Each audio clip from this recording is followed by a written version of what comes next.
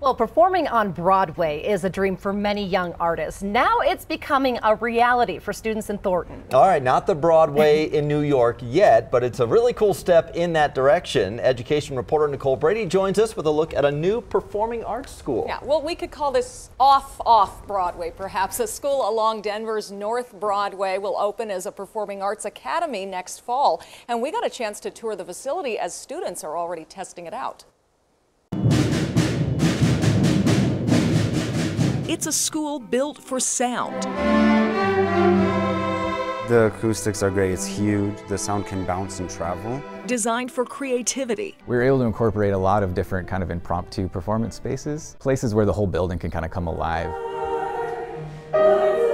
And safe for expression. This space is my safe space, like truly. For now, students only get to come here for part of the day, but starting next year, the Mapleton Arts Center on Broadway will be home to Mapleton's new performing arts school. Each of our schools has just a little bit of a different nuance to it.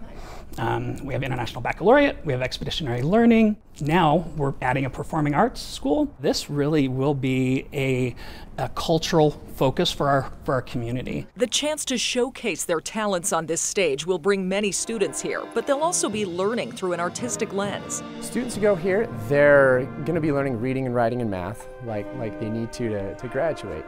But the goal is that they're learning through the arts, that the things they're learning in a humanities class are tied into the pieces that they're doing in orchestra. And so it's not an audition school, but we want students to come here and find a passion.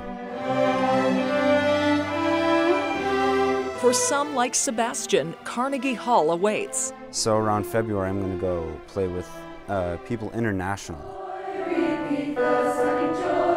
Giving me something to work towards, to look forward to. And for those who do make it to Broadway, they can say it started right here. And it may be Broadway right here in Thornton, but it's still, every child deserves this chance to really shine.